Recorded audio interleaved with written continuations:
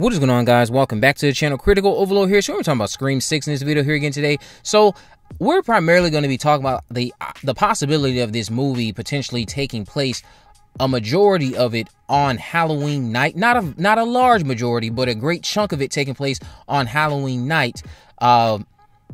That's just my thoughts on what ViewerNon has just tweeted. I'll get into that in a second. But what I first want to do is go over 5 things I hope we get to see in the trailer this week. 5 things I would like to see in the trailer anyway. So one being Sam and Tara and a chase scene with them. So going off of the behind the scenes images and the leaked image of Ghostface with a shotgun and the fact that we have seen Sam and Tara in a bodega, I'd like the trailer to include either some aspects of the bodega attack or a prior chase scene glimpse that just leads to Sam and Tara entering said bodega.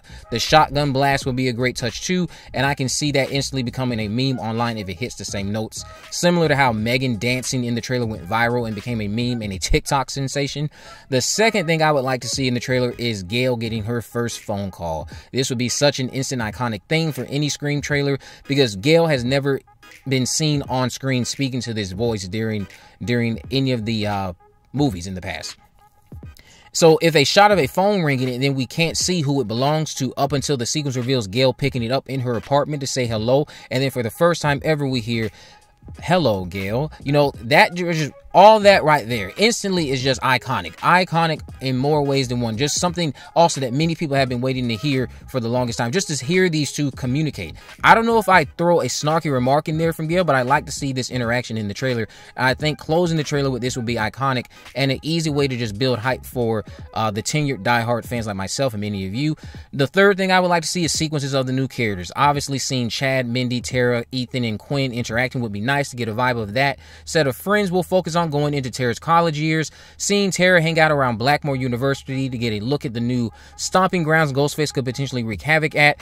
Definitely would be nice to see Sam interact with David, who we know is played by Josh and is a potential love interest for Sam, as he is the next door neighbor according to an audition tape that we saw earlier this year that I talked about. Establishing Josh, or David rather, as a red herring in the trailer might be useful too. But any instances of the characters discussing the new spree, their lives post Scream 5, and concerns about their own survival are welcome. Throw in a shot of Samara Weaving too, please, because we have not seen much of her since the behind-the-scenes images we've seen from her. Number 4 would be a Sydney reference. Now, by reference, I mean something that flat out explains where she is during the film. That's something that will be able to get crazies to relax, hopefully, know she's safe, and hopefully find comfort in that versus wanting her life to be a non-stop roller coaster like it seems so many people do. When her life is never supposed to continuously be like that. She's always been working for peace. So Sydney has just been in every trailer since the series' inception, so a reference wouldn't do any harm from my perspective, and it could provide a solid non-overly spoiler idea as to where she is during the movie if you are someone who is interested in that. They can reference her in several ways, but I just know that learning where she is and explaining her absence would satisfy a lot of fans. The other thing that we need to see, number 5, save the best for last, Kirby Reed. Show us Kirby Reed. Let us see what she is up to. Let us get a vibe of this FBI stuff. Let us hear snippets of her talking about Jill and Charlie just to let us know she's going to mention Jill and Charlie. Let us see her interact with the characters. Maybe even show us her shaking it up, mixing it up with Ghostface to get us excited about how you're going to use her going forward into the 6th movie. So, just to get into the main topic of the video, ViewerNon put out this tweet saying, "Here's something for the ravenous Scream 6 fans who keep asking for tidbits. Unlike all the other films in the series, quite a lot of Scream 6 is set on the same night as the opening scene." Now, here's my thoughts. This has to be Halloween night. The reason this has to be Halloween night, I'm assuming it's Halloween night, is going off of the teaser, which indicates that, yes, it's Halloween night. We see people in costumes. We see the main characters, the core 4, and one of the new characters, Josh Segarra's character of David, on a subway. We see Jack Champion's character in the background. Many people haven't noticed him, but he's in this teaser too. He's in the background. His character's name is Ethan. We see him there. So all of this seems to be set on Halloween night. Now, if this opening sequence that again seems to be revolving around a Tinder date and that sequence of them on a subway is all set in one night, that is something that's never been done before in any of the Scream movies. You've never had the events that happened after the opening sequence take place during that same night, or just so shortly after, because they've always jumped to the next day. In each of the previous sequels, they've just jumped to the next day. So if you just jump to a random event, that happens after the opening kills, that would be tremendous. Maybe this is a Halloween party. Maybe something happens at the said Halloween party. Ghostface attacks after attacking whoever it is that dies on this Tinder date in the opening kill. And then that is what leads to our core 4 with the new survivors sticking together after they have this encounter with Ghostface. Also, we could potentially see the bodega. I'm just realizing this. You could actually see the bodega attack go down during the same opening night as the opening sequence. So if this is all happening in that span of the opening sequence time frame, that again is something that's very unique for the franchise. That is something that's very fresh. It's something that's never been done before.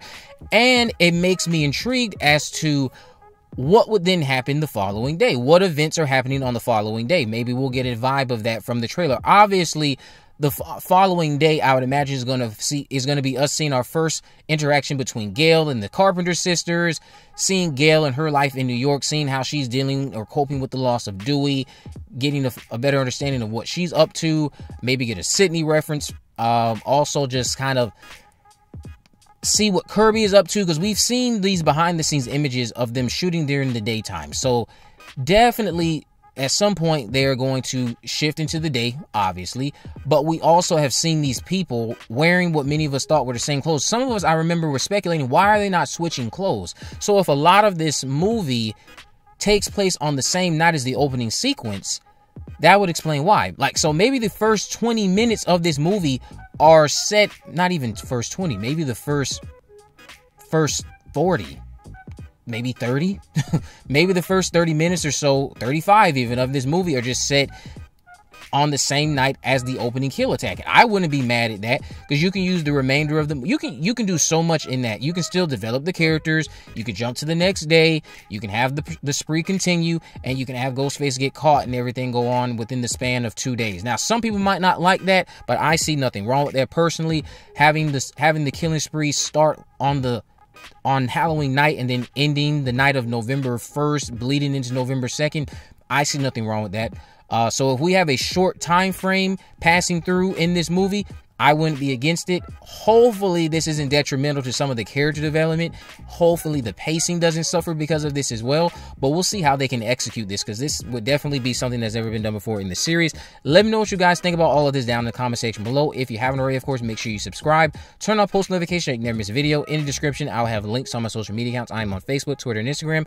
You can message me there, of course, to let me know if there are any movies, news, or reviews you'd like me to cover in the future. And with all that in mind, guys, I will see you in the next video.